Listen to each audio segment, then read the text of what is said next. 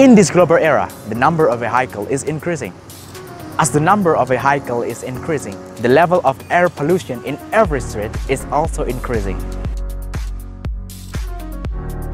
In contrast, there are many ways to achieve efficient purpose.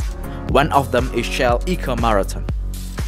This competition is held by Shell to challenge the world to build and design energy-efficient vehicles. This year, Shell Eco Marathon Asia 2019 takes place at Sepang International Circuit, Malaysia.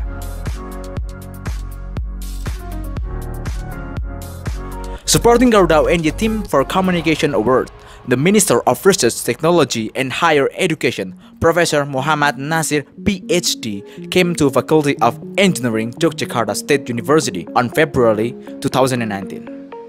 In this occasion, Professor Muhammad Nasir was giving support for Garuda UNY Team to face Shell Eco Marathon 2019.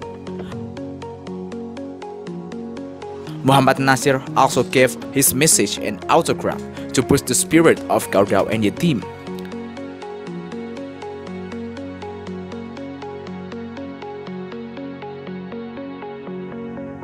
And we do believe that we will get a better achievement this year.